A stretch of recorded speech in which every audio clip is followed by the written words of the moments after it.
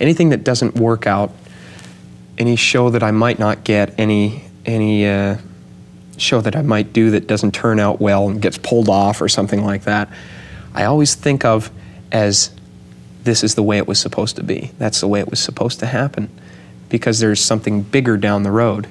There's something better down the road, and this is happening because I'm not ready, or, you know, and it's always happened that way. I mean, the first time I ever went to Yuck Yucks when I was 15 years old, I went to Church Street, the old Yuck Yucks. It was 2 lanes of a bowling alley, and I went there, and I was not good. I was all right. I mean, I was... You were 15? I was 15. I had a white polyester suit on my mom put on me, and I went down there with Dad and got up on stage, and I was doing all right, really, but the owner of the club got on the mic backstage and started going, "Totally boring," and all this stuff. It wasn't hip enough for them. So I was pretty shattered, and I didn't go back for 2 years. And then my father said when I was 17, I started doing little shows here and there again. And he said, "Why don't you go back to Yuck Yucks?" I said, "No way, I don't want to go back there." And he said, "Well, you should get over it. I mean, if you're gonna go into the business and you want to do it seriously, you can't have those barriers, you know."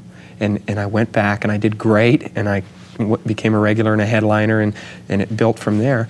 And then when I went down to Los Angeles, the same thing happened. I went to the Comedy Store. I did all right, but not good enough to become a regular. And I became totally discouraged with the Comedy Store. I came back to Toronto like everybody who doesn't do well down there comes back going, "Oh, I hate Los Angeles. It's such a crummy place. Oh, really? You can't raise kids there," and all that stuff. And Comedy Store is a rat race. It's a rat race. But then 2 years later, again, my father, he says to me, "Well, you should try and get into the Comedy Store." And my manager set up a showcase there. I went in and I did well and became a regular there, and everything has happened from there since. It's been incredible, and it always goes in stages like that. So I accept the fact that I fail, you know, because I know that that's the way it's supposed to be. If you want to see some fire from a young Les Brown, check the video right there next to me. I think you'll enjoy it. Continue to believe, and I'll see you there. It's hard changing your life.